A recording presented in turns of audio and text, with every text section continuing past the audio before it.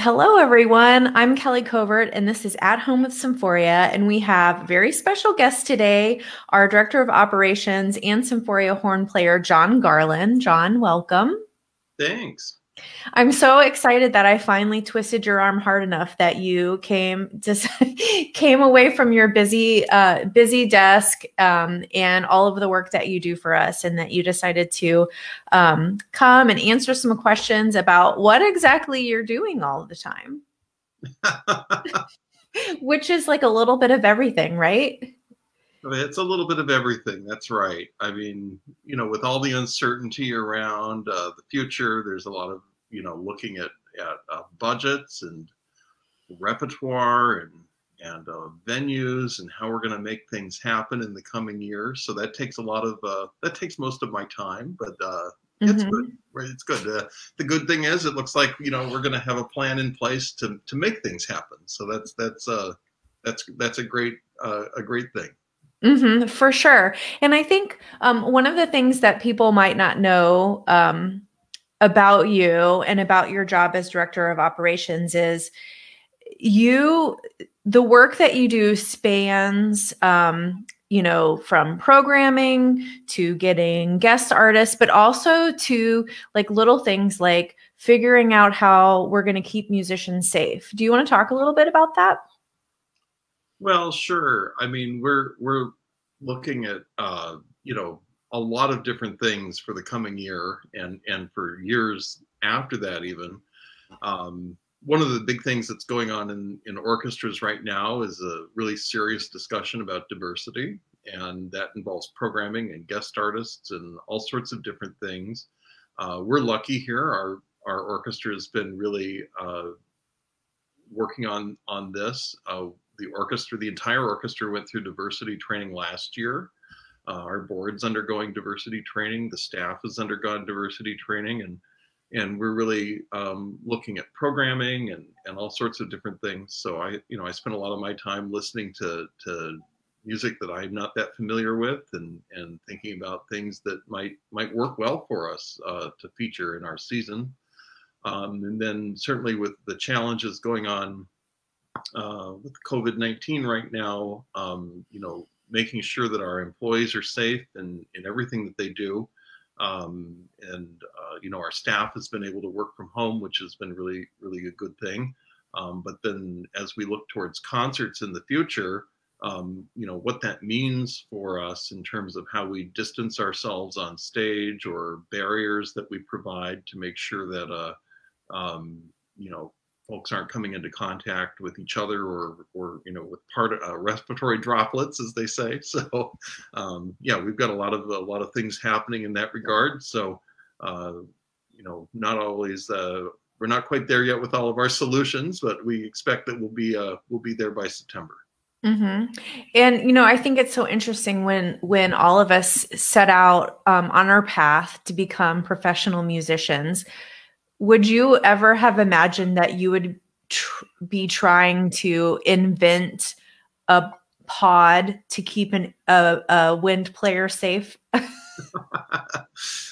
Well, no, that's not usually on most people's minds. It wasn't really on my mind either. So, but the good thing is the orchestra loves to play, and finding ways to make that possible, and to keep music going here for the community is a really, really wonderful thing that we've been able to focus our efforts on.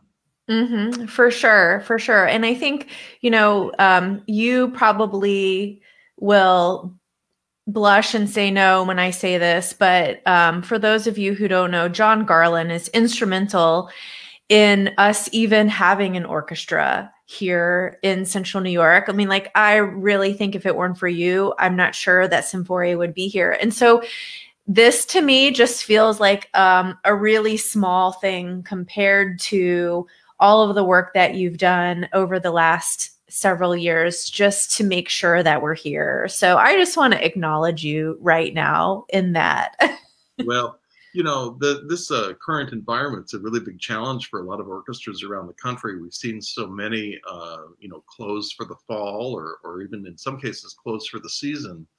We're really fortunate here. We've got such a dedicated group of musicians, creating content for us online and in all sorts of ways that I'm sure nobody ever imagined that they would be doing. And thinking through next year and how we're going to be able to present concerts and do live streaming for all of our concerts. That's really exciting, actually. So music is a really interesting business. You just never know from day to day what you'll be doing. Always new pieces to play, and now thinking about new ways to make those concerts happen. For sure, for sure. We have some people here with us today. Ernie says John is not instrumental. He is the reason why we're here. Now ask him why he never returns my phone calls. And Larry Lowe is with us too. He says John equals Symphoria. So you've got some big fans far and wide, I would say. I know you've been so busy like inventing things and figuring out what our season is going to look like and all of the stuff that you do for us. But I'm curious to know if you've had any time to pick up your horn. Well, a little bit of time to pick up my horn. This has seemed like a really ideal time to try out some different mouthpieces and other things that are, we might think of as a little nerdy. So, but I ordered a couple new mouthpieces and got to try them out a while back. One of them had to go away immediately. It was not a workable solution. The other one is sort of intriguing, so it's still attached. So, but not too much playing, in part because we just haven't had the same number of concerts to prepare for. But it's good to keep a little bit of contact with the instrument even in this time. Mm-hmm. Well, the good news is that you won't forget how to play. So, we'll be ready when it's time, right, John? Have you ever thought about what you might have done if you hadn't been a professional musician? Well, I used to think I'd be a pretty good attorney for had I gone a different way. But now I'm a little older now, so I think, gosh, if I wasn't doing this now, what would I do? And probably something maybe more technically inclined. I'm not sure exactly what that would be quite yet, but that would be an easier transition at this point. Mm-hmm.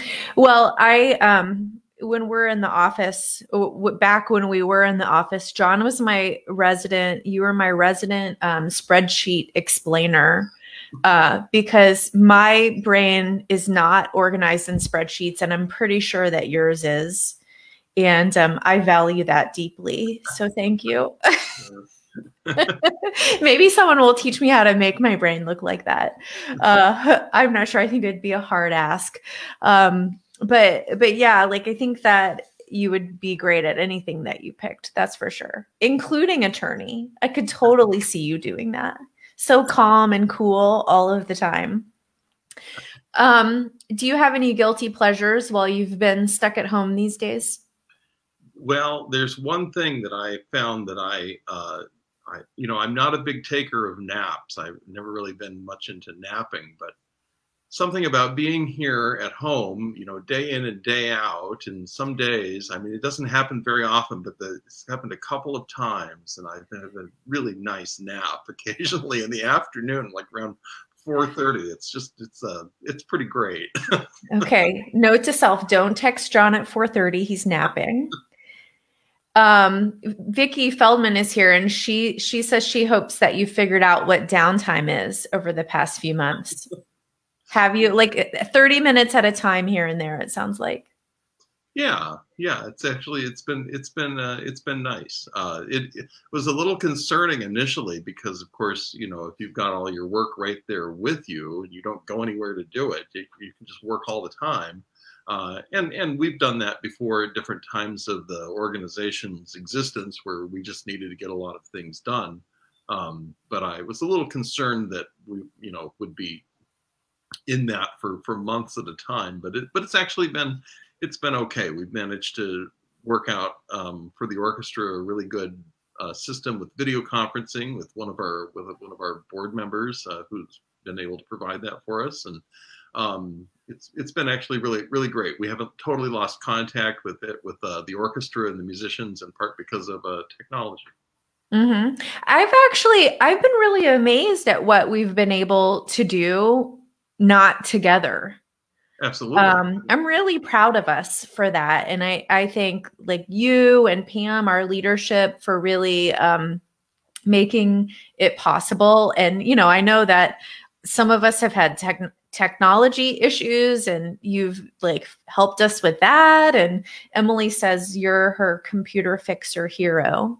We were So really fortunate, I think, earlier in our existence to have good advice about choosing systems. So a lot of our systems were cloud based. So when we've all started to work from home, we were able to bring a lot of our work with us with relative ease. yeah, for sure. And have you thought at all about when if things go back to normal, like whatever normal is going to be, do you think that you will continue to work from home more? I'm just curious. I think it's a really interesting question. Oh, I don't know. It's now so nice to be out and about too. So I mean, it's good to enjoy whatever the environment is at that particular time because that's what it Hmm. is. Right, because that's what we have. So I mean, this has been nice, but I'm sure when things hopefully get back to normal at some point, it'll be nice to return to going to an office and getting things done there. Yeah, sit around the table with each other instead of look at squares of each other. Right. While we're in a meeting. So we've been talking a lot about what our next season looks like. And the most amazing thing I think is that we're guaranteeing that we will have a concert in some way, shape, or form for every single concert date that we have scheduled. And that's a really, really big deal. And I'm curious to know for you, from your perspective as a musician, but also as part of our staff, an integral part of our staff. What are you most looking forward to? Well, there's so many great things on the season. I mean, just to think that starting with Beethoven Festival and Beethoven Seven, it's a great piece for my instrument, but a lot of instruments. It's certainly an orchestral excerpt for most of us. So that's a really great thing to think about starting with. But a lot of our concerts are the thought that's gone into them is it's from a lot of different perspectives. So we've got committees that plan different parts of our season. So knowing what was in people's minds and then being able to put the concert together and communicate that to all the folks who are there, I think that's really one of the most unique things about our orchestra. So many other orchestras, a season is delivered to you in a paper, and you say, well, I'm glad somebody picked this music. I like that one. I don't like that one. Maybe I'll enjoy playing that one. I don't know that one. In our case, because we're so involved in the details of the planning of every aspect of the season, when we actually go and then present it to folks, because so many people have had a say in how it looks and what it was. I think it has a different feel sometimes. Certainly, the energy on stage always seems really positive to me as a result. For sure. I feel like when musicians are included in these kinds of decision making, like the really big parts of what from the outside looking in an orchestra produces, our concerts, we feel a deeper connection Mhm. to each note that we play, knowing why we chose it, knowing where that impetus or the theme for the concert came from. And it's really powerful. I know I'm just speaking from my own personal Well, and I think like feeling. last season when we had our favorite things at St. Paul's, and so many of the musicians were able to provide specifics that they thought, well, this is why I enjoy playing this piece, and then we're able to speak about it to our patrons at the performance. I think that was an example of why some of the programming is so special. And of course, this year with your favorite things, to have That's our right. patrons being able to make some of the suggestions themselves, and we'll see, maybe even speak a little bit about why it's their favorite thing. Um, I think that's a really unique thing for us, and Hmm. it makes a lot of the performances really special. For sure, for sure. Well, we have some great lightning round questions for you. These are Okay. provided by Linda Carmona, who had her interview on Monday. And I think we're going to learn a little bit about John Garland in these. That's all I have to say. Are you ready? Okay. Okay, here we go. John Williams or Michael Giacchino? Oh, John Williams. Hmm. So, for those of you who don't know, Michael Giacchino is also a movie music composer, but John Williams all the way, for sure. Those horn rips. I play the horn, so. It's life, right? Are those, do you ever get asked John Williams excerpts? Like, is that like a thing for auditions if you're auditioning for a horn position? Not for any audition I ever went to. Uh-huh. Some of them are complicated, so they might be good to ask. Yeah, I know for flute, some Harry Potter stuff has been known to make its way onto audition lists these days, which I think is really interesting. Okay, I know the answer to this, but other people might not. PC or Mac? Well, I have both. I do usually prefer working on the Mac, though.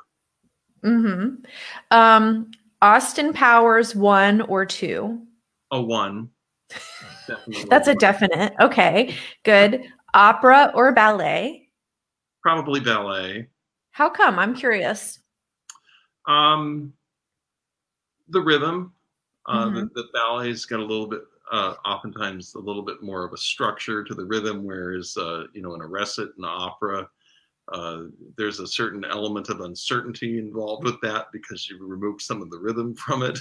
Mm-hmm. So again, speaking as a horn player, I kind of like the idea of the continuous rhythm. Because you especially in ballet, like Tchaikovsky, that's what the horn players do. Is Well, they and keep it running. you make a mistake in how you're interpreting a gesture in a recit, and you play the horn, it's pretty loud, so everyone's going to know. Mm-hmm. Well, I've never heard you make a mistake ever, so there's that. Um, all right, Beefeaters or Hendrix? Oh, Beefeater for sure. She's speaking of gin in this case. So. Yeah. Mm-hmm. And last but not least, turf or surf? Oh, well, for those who know me, know that I'm not a fan of seafood, so I would say turf for sure. Mm-hmm. Mm-hmm. Well, John, thank you for being here. Larry totally thought you were going to say opera, so you shocked him too. I certainly like plenty of things about opera, but just speaking as a horn player, I have to say ballet. Mm-hmm. Excellent. All those dances. Well, John, thank you so much for being here. And thank you from everyone who's watching and who will watch for all that you do and have done to keep Symphoria and symphonic music happening here in Central New York. We really could not have done this without you. So thank you. Well, thank you. And we will see everyone else back here on Monday at 3:30 p.m. with one of our board members and super fans, Vicki Feldman. So stay tuned for that. And I hope that everyone has a great weekend. Take care.